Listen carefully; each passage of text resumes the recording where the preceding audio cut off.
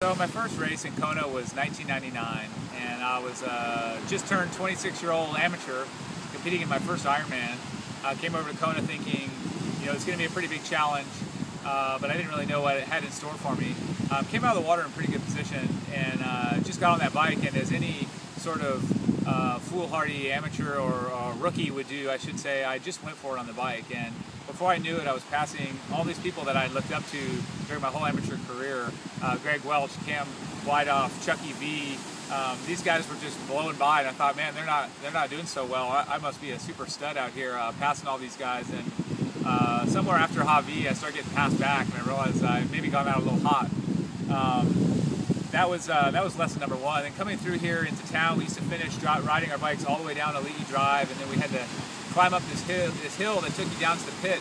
I have this very distinct memory of coming up that hill, and for those of you that have been here, you know that hill. It's a pretty steep little hill, just popping up here at the end of a Leahy. And one of the German spectators yelled at me that this is a small chainring hill. And when he yelled that, I thought, well, I guess he doesn't like the fact that I'm still in my big chainring, but it was sort of indicative of my mindset. Like, I'm coming here to swim and bike my brains out, and who cares what happens on the run? So I just threw caution to the wind, and next thing I know, I'm in the pit, and I'm starting the marathon, and got passed by Greg Welch. He was one of about 65 people that passed me on the marathon. So all those guys I thought were kind of playing it easy on the bike. They sure came back and beat me. I got passed by 65 athletes on the run. It was a great experience for me. I had a blast, finished 85th, and it was Kona number one for me.